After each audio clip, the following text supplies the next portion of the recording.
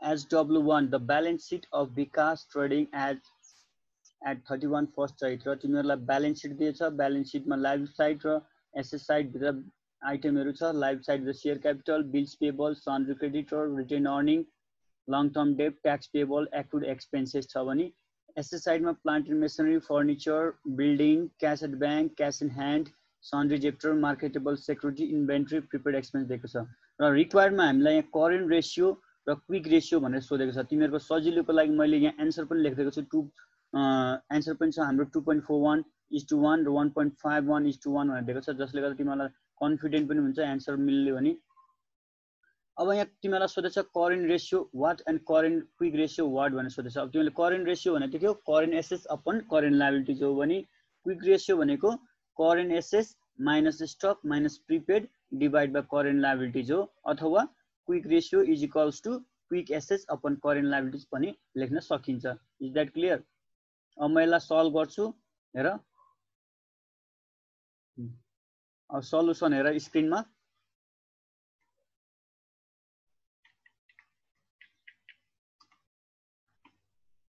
हामीलाई सोधेको current ratio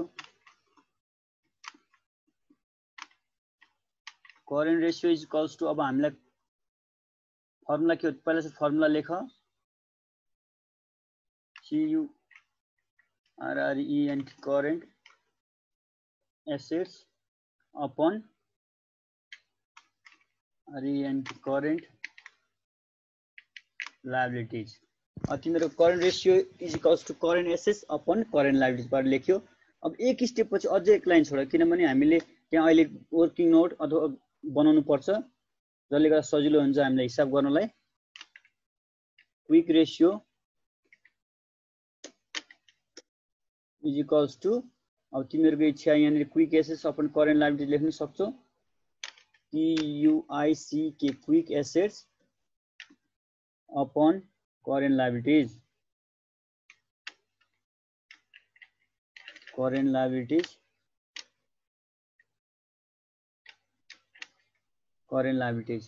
अब हेर यहाँ मैले लेखी फर्मुला अब त्यसपछि फर्मुला लेखिसकेपछि अब मैले यहाँ सानो एउटा वर्किङ नोट बनाउँछु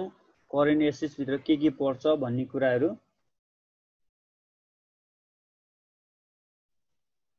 करेन्ट एसेट्स भित्र पर्ने आइटमहरु के छ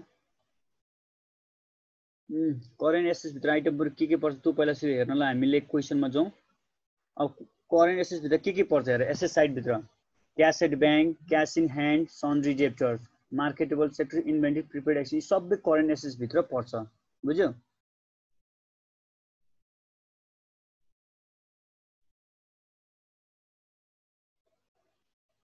cash at bank cash in hand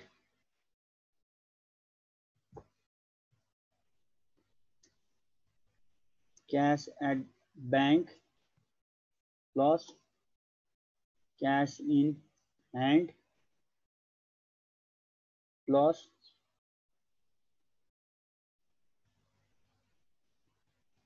cash at bank cash in hand plus र अर्को के छ हाम्रो sundry debtor marketable securities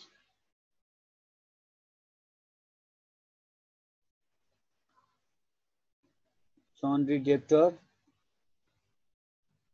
plus marketable securities plus अर्को के छ हाम्रो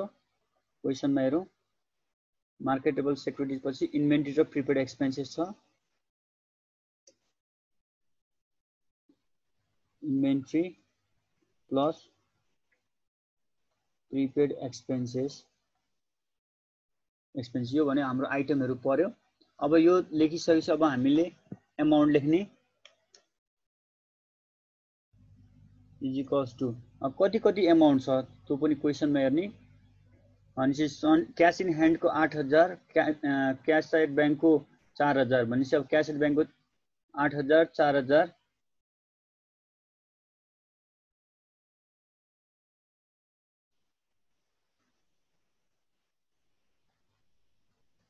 8000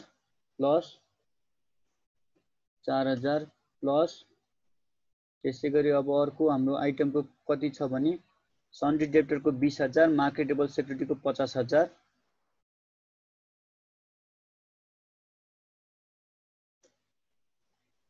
20,000 प्लस मार्केटेबल सेक्युरिटीको 50,000 प्लस र अब बच्यो हाम्रो इन्भेन्ट्री र प्रिपेड एक्सपेन्सेसको कति छ इन्भेन्ट्रीको 45,000 र 3,000 45,000 प्लस 3,000 अब यो सबै जोडेर हाम्रो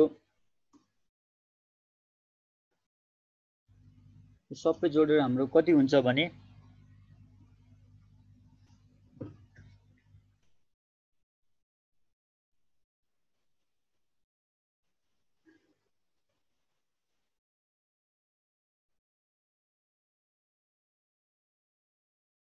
8,000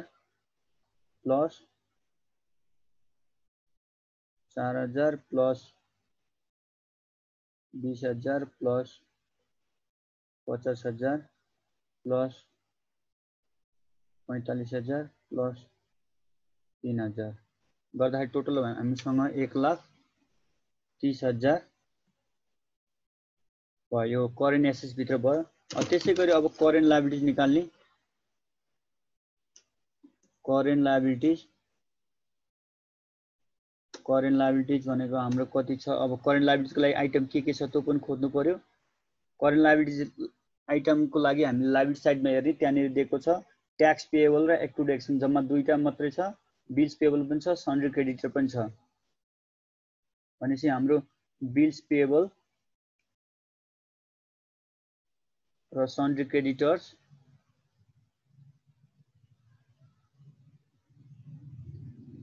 bills payable plus sundry creditors plus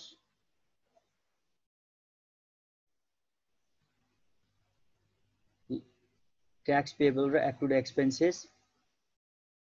tax payable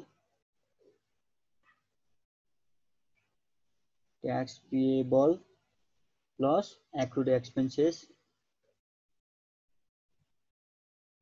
expense गरेर हामीसँग यति आइटमहरु छ करेन्ट लायबिलिटीजको भित्र अब आइटमको अमाउन्ट पनि लेख्नु पर्यो अब हामीले त्यसको लागि फेरि हामी क्वेशन हेर्छौं क्वेशन भित्र हाम्रो बिल्स पेएबलको 12,000 छ भने सन्ड्री क्रेडिटरको 30,000 छ अनि पहिला 12,000 लेखौं प्लस 30,000 लेखौं अब बच्यो अरु आइटमहरुको ट्याक्स पेएबल र एक्रुड एक्सपेन्सेसको पनि हेरौं ट्याक्स पेएबल को 5,000 एक्रुड एक्सपेन्सेस को 7,000 अनि अब हामीले यहाँ लेख्छौं 5,000 प्लस 7,000 अब यो हामीले जोड्नु पर्यो भन्दाखेरि कति हुन्छ 30 र 12 जोड्दाखेरि 42,000 42 र 5 जोड्दाखेरि 47,000 र 47 54,000 भने टोटल कति भयो 54,000 अनि हाम्रो करेन्ट लायबिलिटी 54,000 भयो अब हामीले निकाल्नु पर्यो quick assets is equals to current assets minus stock minus prepaid अनि यसरी हामीले निकाल्छौं अब करेन्ट एसेट्स त माथि हामीले निकालिसक्यौं हामीले करेन्ट एसेट्स कति निकालिसक्यौं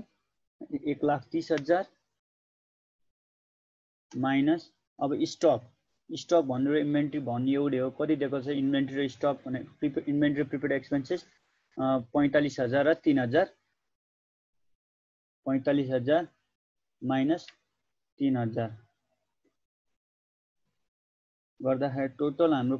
48,000 घटाउनु पर्यो अब 48,000 घटाउँदाखेरि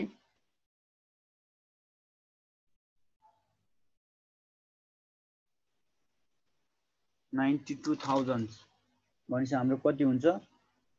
1,30,000 बाट 48,000 घटाउँदाखेरि हाम्रो 82,000 हुँदो रहेछ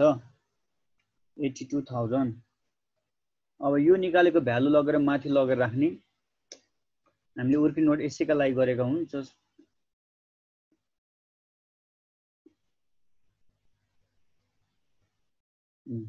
करेन्ट एसेट्स कति निकालेको थियो हाम्रो 1,30,000 र करेन्ट लायबिलिटिज हामीसँग कति थियो 54,000। अब त्यसै गरी हामी क्विक एसेट्स को पनि लेख्छौं। क्विक एसेट्स कति निकालेको थियो हामीले 82,000 अनि त्यसपछि गएर करेन्ट लायबिलिटी हाम्रो त सेम हुन्छ, चेन्ज हुँदैन, जति छ त्यति छ। अब त्यसपछि गएर हाम्रो अब हामीले यहाँ लेख्छौं क्याल्कुलेट गरेर कति हुन्छ 1,30,000 लाई 1,30,000 डिवाइड बाइ 54,000 गर्दाखेरि तिम्रो 2 पोइन्ट, अब तिम्रो 10 मिनेट पछि ठ्याक्कै अफ हुन्छ है,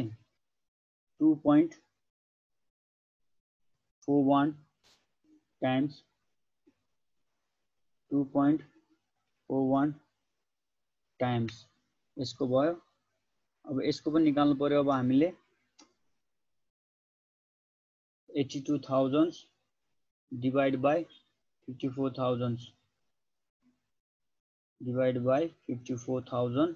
गर्दाखेरि तिम्रो 1.52 टाइम्स